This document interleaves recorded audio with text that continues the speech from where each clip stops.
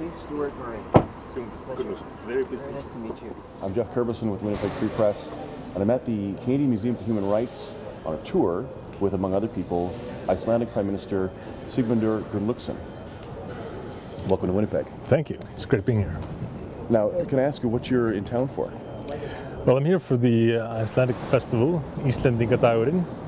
I'll be traveling around quite a bit. The main festivities will be in Gimli, of course, but I'll be traveling around Manitoba and meeting with Canadian Icelanders. Have you been to the museum before? No, well, the last time I was here, this was just a hole in the ground. So coming here again and seeing this actually happening and this building having progressed this far, it's just amazing. Mm-hmm. It'll be like stepping into the future. You mentioned some of the ties between Iceland and Manitoba. Can you give some specifics on, what the important industries might be that are shared between the two jurisdictions? Yeah, well, mainly this has been a question of cultural ties. But what I'd like to see happen is that we will further expand economic ties. There have been economic ties, but I see a lot of room for expanding those ties. Because what we see is that once a person has been here from Iceland and experienced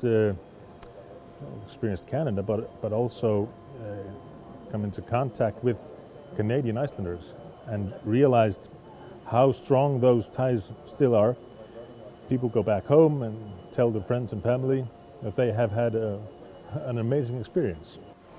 How much is known about Gimli, or New Iceland as we once called, back in your neck of the woods? Quite a bit, although people don't realize, unless they've been here, how strong the Canadian Icelandic community is, and how they've preserved the history and the culture. Mm-hmm. So that is what is so surprising. Going to Gimli or New Iceland, traveling around, visiting people on a farm there, and it feels just like you're coming into a farm in Iceland.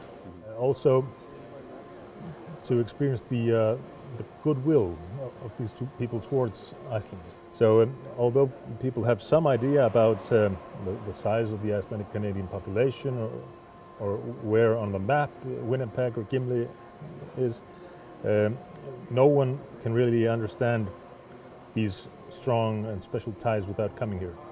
And that's why I'd like to see as many Icelanders as possible coming over to Canada. There was even a discussion not long ago that it should be a part of the curriculum of children going to Canada to visit. Hopefully that will happen someday, but in any case, I hope as many Icelanders as possible will come here.